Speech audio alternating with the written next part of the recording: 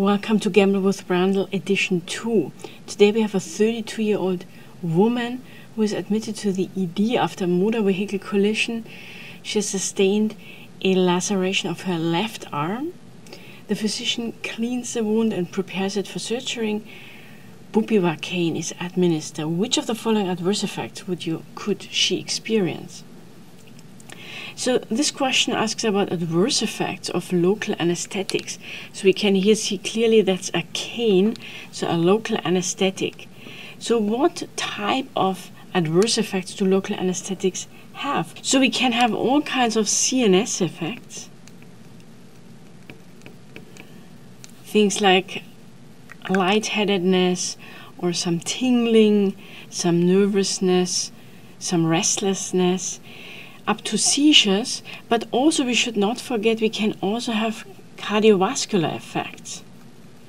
And particularly we're going to get cardiovascular depression. Why? Because local anesthetics are blocking voltage-gated sodium channels. And remember, the canes, the local anesthetics, are class 1B antiarrhythmics.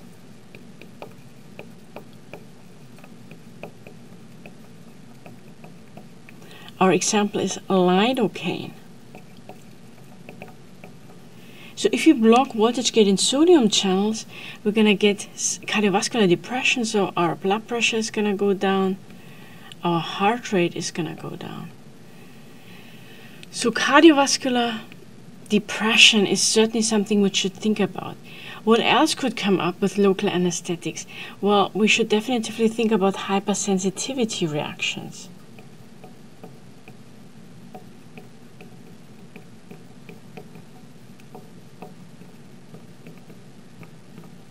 And here I would particularly think about ester local anesthetics because they are metabolized by esterases to para-aminobenzoic acid, PABA, and a lot of patients are allergic to this component.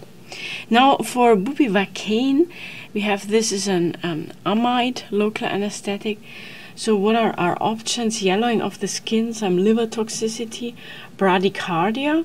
That kind of sounds good if you're thinking about cardiovascular depression, heart rate going down, so that's definitely something we should keep in mind.